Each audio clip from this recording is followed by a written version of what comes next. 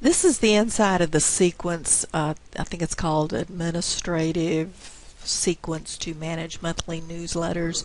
It's a very long name, and all it does is remind you.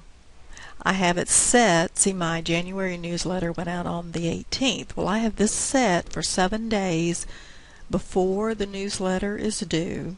I'm going to create a task, and that task reminds me to create the newsletter and to set it as ready. See what this looks like? See, my name, get the newsletter ready. Okay, what am I supposed to do? I'm supposed to prepare the newsletter content. And then I'm going to set the newsletter to send by connecting the email to the date timer. Remember, I had that disconnected because I just don't want one to accidentally go out. So I leave everything disconnected. Then I also want you have to assign a backup, and I don't know how that got undone, except maybe they're working on Infusionsoft. But anyhow, I like multiple reminders. I don't trust just one because I don't always log into Infusionsoft every day. So what am I going to do? I'm going to assign it to the owner. I'm going to assign it to the backup. I'm going to say that it is critical. It has a critical priority. I'm going to notify the owner. I'm going to notify myself.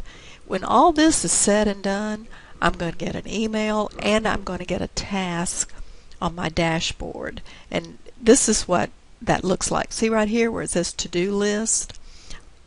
Wait a minute. Maybe I need to pull this down. There we go. See where it says to-do list? This is a widget. See where it says add? Maybe you can't see it. I have to figure out how to change this in Camtasia. Up there at the top, it's got something that says add dashboard widgets. And so I would just add the widget and add my to-do list, which is enough. I just renamed it from task to to-do. And see, it's showing here, plus that it's also going to be sending me emails. So a trick to learn is always when you change something, even if it's set to ready, go from ready to draft, back to ready, just to be safe. Okay, so that's what this looks like. Here's a good example of how the arrows look. Some people do it. See, I do my arrows like this. When I'm building out a sequence, I send it like this.